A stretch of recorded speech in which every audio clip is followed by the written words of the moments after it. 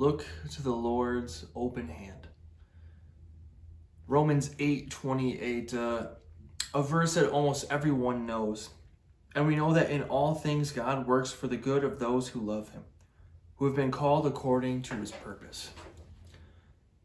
But that's not what this section is called. When the NIV translators put the Bible together, they didn't call this section the good that God gives for those who love him. They didn't name this section after this verse, but rather some a little bit later. This section in the NIV is considered more than conquerors, and it's so fitting. Paul is writing to this Roman church that has a lot of need for help. And one of those needs that they have is the need to be reminded of who Christ Jesus is. He's the Savior.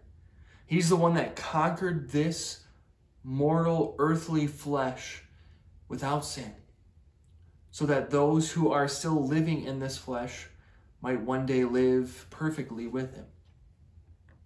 As Paul relates this message to the Romans, he reminds them of what is theirs, a crown waiting for them. But there's also more. Because nothing on this earth would be able to separate the Lord's open hand from his people. Our lesson today comes from Romans 8, starting with verse 35. Who shall separate us from the love of Christ? Shall trouble or hardship or persecution or famine or nakedness or danger or sword? As it is written, for your sake we face death all day long. We are considered as sheep to be slaughtered. No. In all these things we are more than conquerors through him who loved us. For I am convinced that neither death nor life, neither angels nor demons, neither the present nor the future, nor any powers, neither height nor depth, nor anything else in all creation will be able to separate us from the love of God that is in Christ Jesus our Lord. This is God's word. Nothing can separate us from the love of God. Nothing. Paul was convinced of this, and Paul is someone who probably had seen more of the world than just about anyone else. And he knew what persecution was like. As someone growing up in the Jewish church, he understood what it meant to understand the law. And then he persecuted the church of Christ because he thought that they were bad people. They weren't doing what the law wanted them to do. And so Paul was persecuting the church, gave his approval of the stoning of Stephen, and then Jesus Christ shows his immense love to whom Paul calls the worst sinner of all. So Paul knew what persecution was like. He understood what suffering for the gospel meant after his conversion. And now he's writing to other people who are going through those same struggles, the persecution of being a believer, suffering in the body, going through so many types of things, as Paul relates here. Trouble, any type of trouble, of any kind, hardship, anything that's happening in your life that might take your focus away from God. Persecution, famine, nakedness, danger, sword, all of the things that you could possibly think of. None of those things could possibly take away Christ's love for them. And because of Christ's love not being able to be separated from these people, Paul goes on a little rant, but a beautiful one.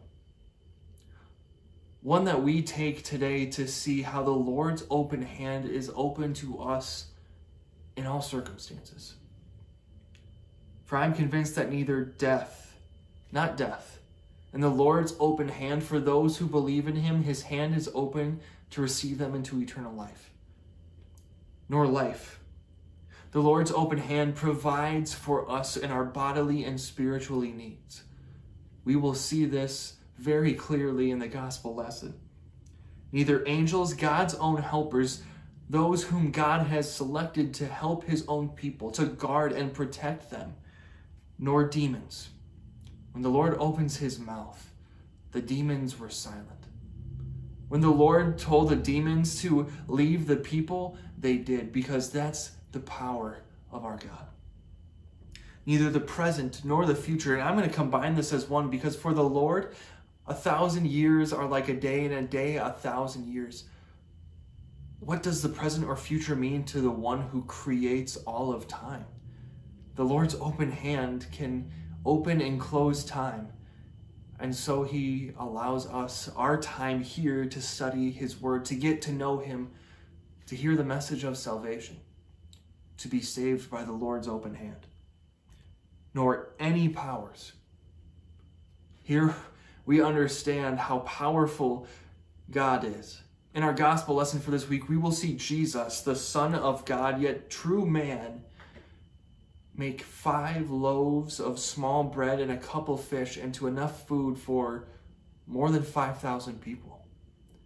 It's astonishing that people think that the powers of this world could possibly overcome our God. Our Lord opens his hand and shows his power. I'm convinced that neither height nor depth.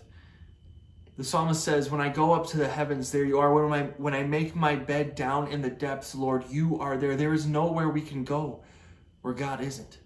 He fills all things, and his hand is open to save. Nor anything else in all creation.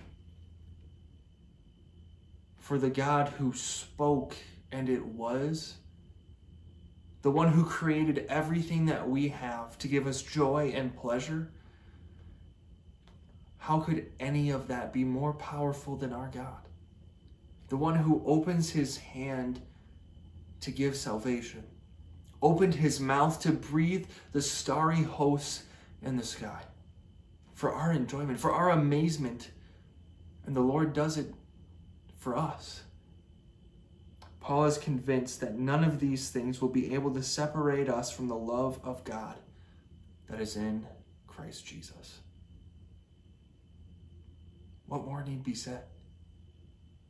If the greatest things in earth can't do it, if the greatest things, the most powerful spiritual beings can't do it, if famine or hardship or persecution or sword can't do it, then nothing can.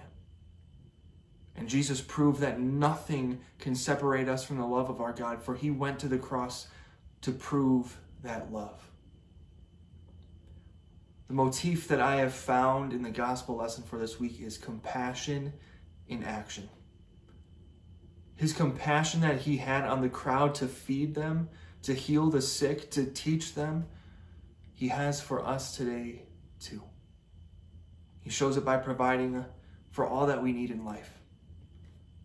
But more importantly, he provides it by giving us everything we need for our spiritual life. For where the love of God is, there his hand is open to save. Let us pray. Lord God, Heavenly Father, we praise and thank you for the love that you have shown us in your Son, Christ Jesus. We thank you for sending him to this earth to redeem us, lost and condemned creatures. We thank you that you created the heavens and the earth to allow us to get to know you better through creation. And we thank you for sending your word to reveal your holy will to us. Help us to cling ever closer to your holy will found in your word, so that we also might be convinced, as Paul was, that there is nothing in heaven, on earth, or under the earth that can separate us from the love that you have shown us in your Son. It's in his name that we pray. Amen.